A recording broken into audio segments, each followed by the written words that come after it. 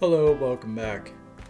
In this video, we're going to look at some practical linear accelerator systems for medicine and that are on offer by some of the vendors currently, and go into some of the practical aspects of that. If you haven't watched the videos before up to this point, please go and do that. We talked about the fundamentals of linear accelerator beam production, the collimation system, and so on.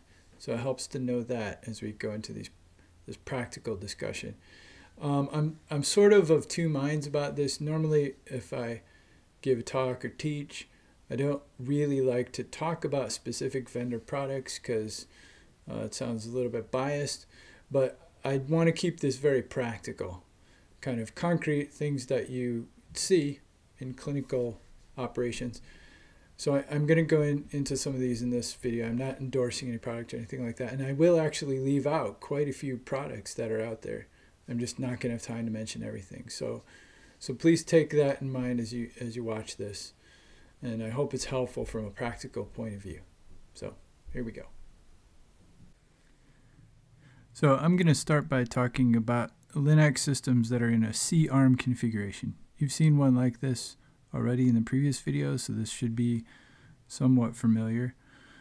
The systems are quite advanced. The gantry rotates around, as we saw last time. This system you're seeing here is imaging, right in imaging mode right now. This is the imaging system taking a CT image that can provide very precise alignment. So it's very advanced, but let's look back a bit at the history of this. So here is a cobalt-60 teletherapy unit. So you've learned about cobalt-60 in the previous videos, so you can appreciate how this works. It's got a very high strength cobalt-60 source in the head that opens for treatment. This was really an outgrowth of World War II when nuclear reactors were developed, and it was discovered that you could activate cobalt-60 to very high specific activities that could be used for therapy. The first units were developed in the 1950s. A pioneer of this was Harold Johns at University of Saskatchewan, and there was also a unit built at University of Western Ontario at about the same time, and they treated their first patient in October of 1951. And these cobalt teletherapy units remained a workhorse for radiotherapy for 20 years until the 1970s, when they became gradually replaced by linear accelerators, at least in North America and Western Europe. So linear accelerator technology is quite a bit more complex than a simple cobalt source, as you'll appreciate from the previous videos, but the investment and development was thought to be justified. So let's stick with the history for a moment. So we come to August 19th, 1953. That was the first treatment of a patient with a linear accelerator. That happened London Hammersmith Hospital, and this was a 8 MV Linac developed by a company that is no longer manufacturing these units. Around the same time, there was also development going on in California. That work was pioneered by Dr. Henry Kaplan, an oncologist who worked with physicists there to develop linear accelerator technologies like we've learned about. And here was Dr. Kaplan's first patient, Gordon Isaacs, is a 2-year-old boy at the time, treated in 1957 for a retinoblastoma tumor. And he lived for many years after this.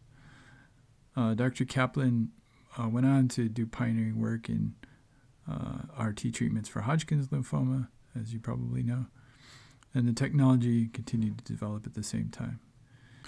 In 1968, Varian released the Clinac 4, which was a C-arm Linac-based unit. It wasn't the first isocentric unit. There was one in the 1950s in Newcastle and others, but this is the one that really became the workhorse for radiotherapy and established this type of engineering solution as the dominant one for many years. And of course, these units have advanced, and now there are many options and many kind of bells and whistles, you could say, that help guide treatment and make it more accurate.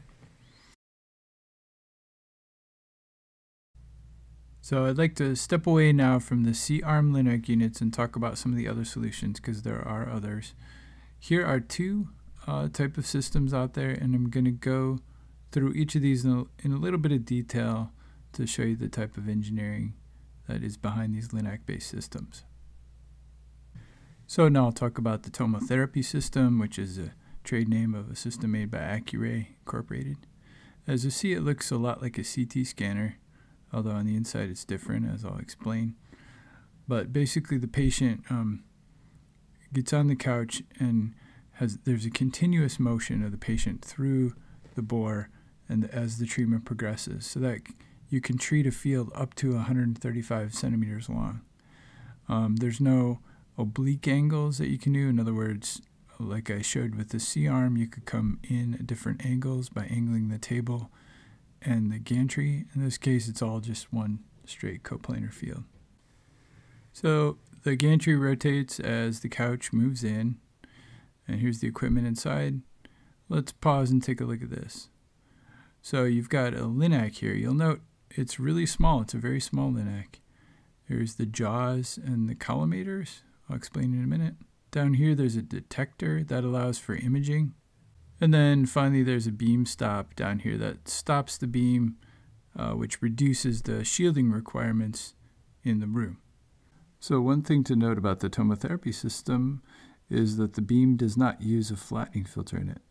So you'll recall from previous videos that the standard Linac system has a flattening filter here, and the purpose of that is to make the beam profile flat. Tomotherapy doesn't use that filter. It just has a beam that's unflattened. That's called a flattening filter free beam, FFF beam. And it was one of the first such systems to use such a beam. So here's another look at this same unit diagram. And you'll see it's an 85 SAD machine. That helps with the output. Also the bore size is 85. Now let's look in at the jaw and the MLC and understand that. Here's a movie that shows during treatment the MLC opening and closing. Let me stop this for a minute and explain it. So first of all, you'll see the jaws on either side here. That controls the width of the slice that you're irradiating at any given time. That width being in the sup-inf direction in the patient. Those jaws can be set for a width of either 1 centimeter, 2.5, or 5 centimeters. And then in the newer unit, they can be controlled dynamically. And then inside those jaws are the leaves. So these are 10 centimeter thick tungsten leaves, and they're controlled pneumatically with very fast air-driven motion, which you saw in the video. So they go very quickly. Right now you'll see a field where there are two segments open, irradiating two strips in the patient. As the unit rotates around, those strips move around and you build up a dose distribution. So here's what it looks like dynamically then. So as I mentioned, you can do imaging with the detector system down here. That's done in a CT mode. As the unit spins around, you acquire images in that detector, and then those are reconstructed. You can do a match between the reference scan and the scan on treatment, as seen here. Now, the first use of tomotherapy on human patients was in 2002. At that time, it was one of the first units to offer image guidance during treatment, and as such, it really pushed the field forward in that direction. So this is the essentials of tomotherapy device, and there's an APM report that describes this device a little more and the QA issues around it, although the report is now a bit dated.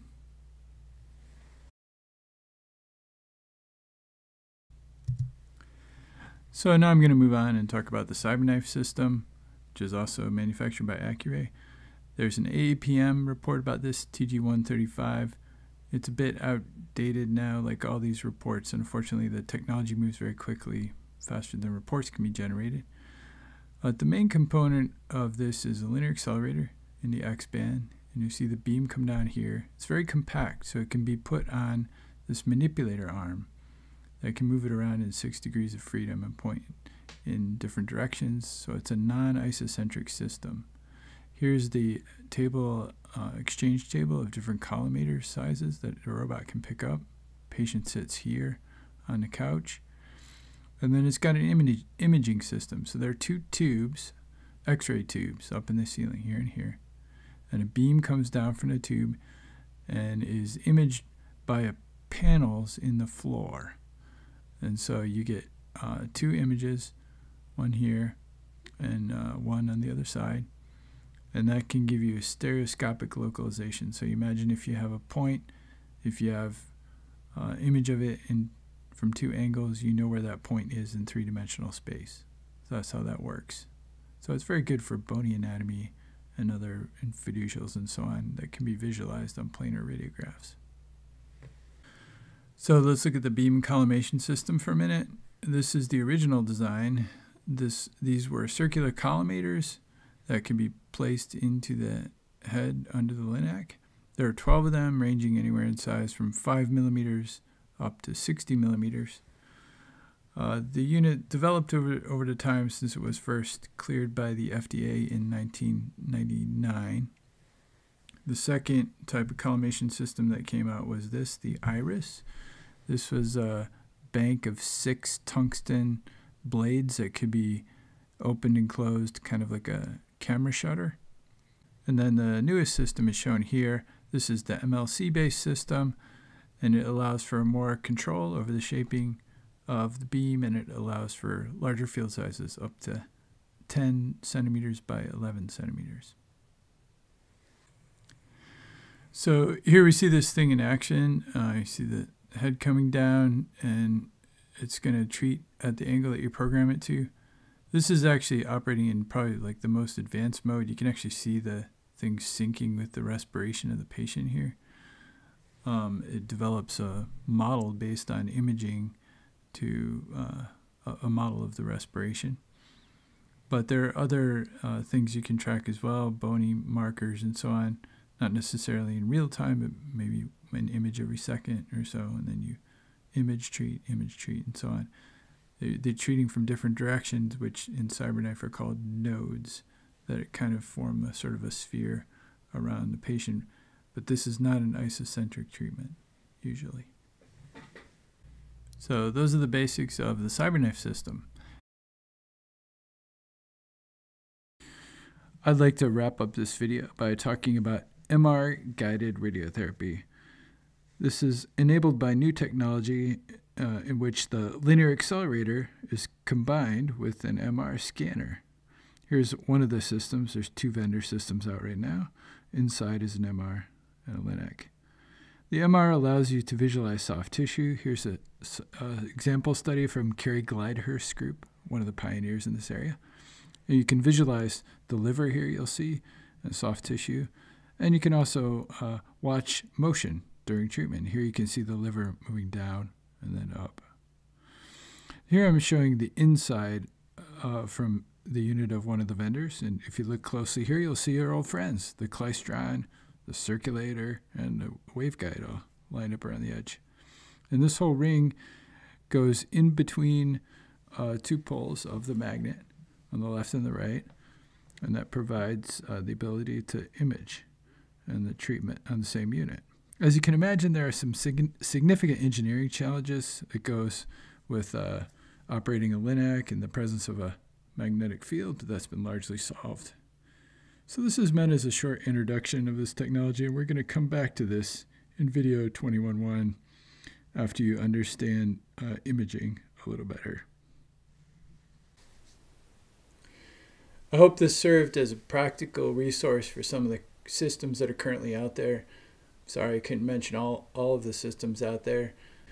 You're going to see some of these technologies come back again in video number 22 and on, when we're going to talk about image guidance systems. And I'm going to come back and look at some of the image guidance components of the systems that I showed you in a little bit more detail.